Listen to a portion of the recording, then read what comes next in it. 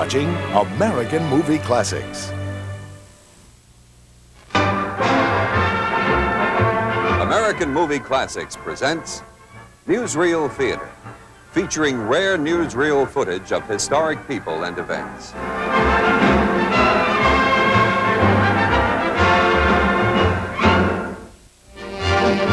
These headlines mark the end of an era.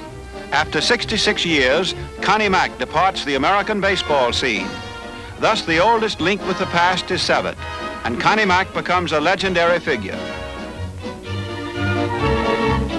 Mr. Mack ran the club's affairs from his office at the ballpark.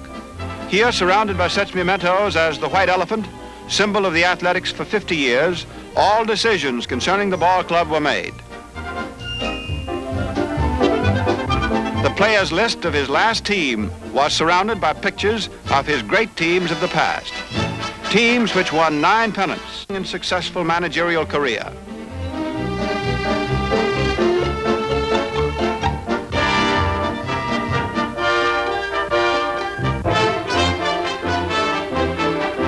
These pictures, taken during the 1929 season, show pitchers Quinn, Wahlberg, Rommel, and Earnshaw, who with Lefty Grove made up the athletic pitching staff. Connie Mack, seated next to one of his greatest stars, Jimmy Fox, directed his team from the bench to another American League pennant.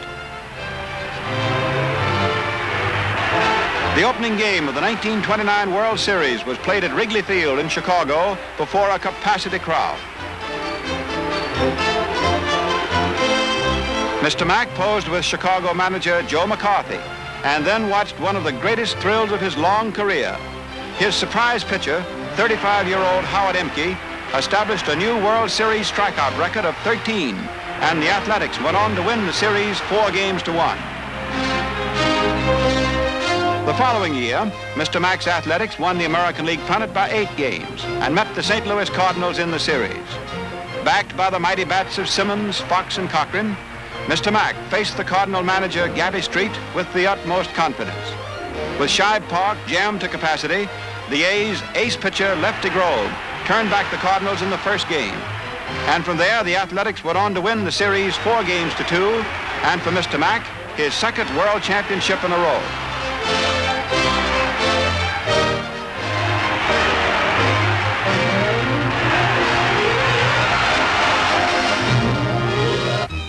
In the 1931 series, President Hoover attended one of the games as Connie Mack's Athletics took part in their 3rd straight World Series.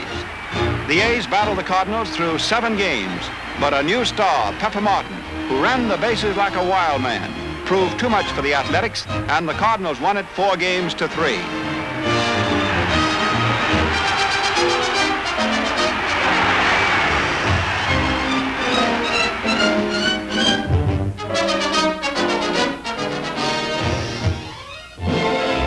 1939 was baseball's centennial year, marked by appropriate ceremonies at Cooperstown, New York. Here, Connie Mack was paid high honor as a member of baseball's Hall of Fame, where his name is forever enshrined as one of the game's immortals.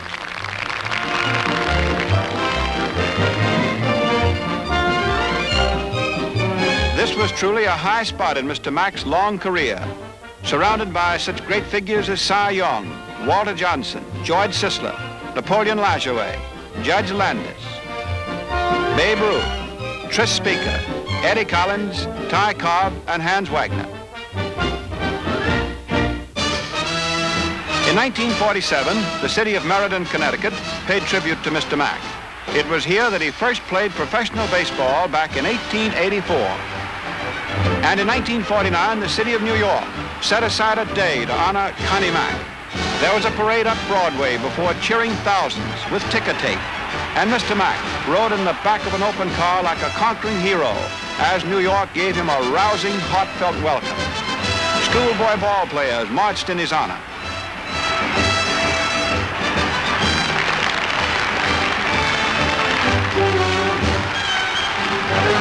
At City Hall Plaza, a huge crowd gathered to watch as the mayor greeted him before such distinguished guests as Joe DiMaggio and Grover Whalen. Yankee Stadium was crowded to do him honor. And thousands cheered as Connie Mack walked from the dugout.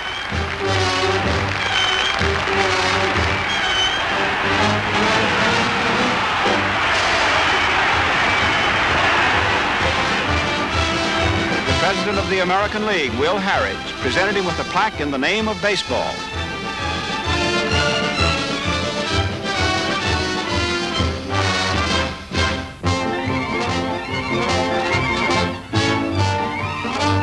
And so in March of 1950, Connie Mack directed his last spring training camp.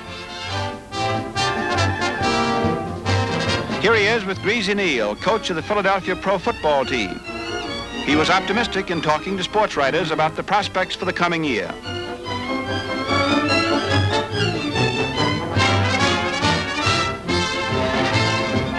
He posed for still pictures with Bob Dillinger. Here he is with Coach Mickey Cochran. And Mr. Mack cheerfully accommodated the autograph seekers.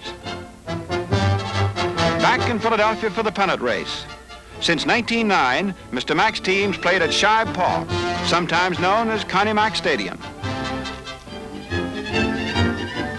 Manager Mack watched practice with Eddie Joost and Sam Chapman, his keen blue eyes taking in everything in all parts of the field.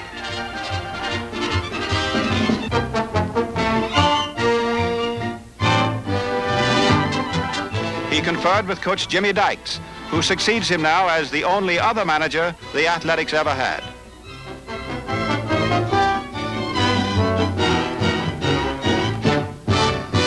These scenes of Connie Mack on the bench are the last pictures of a sight familiar to countless fans for half a century. Somehow it won't seem the same without that tall, thin figure in street clothes in the Athletics dugout, following every move on the ball field and planning the strategy that will bring victory.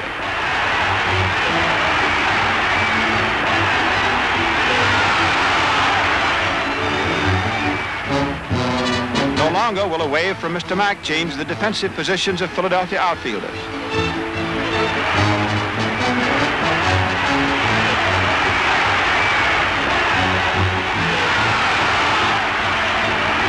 An essential part of the Major League Baseball scene for 50 years, Connie Mack will be missed by player and fan alike.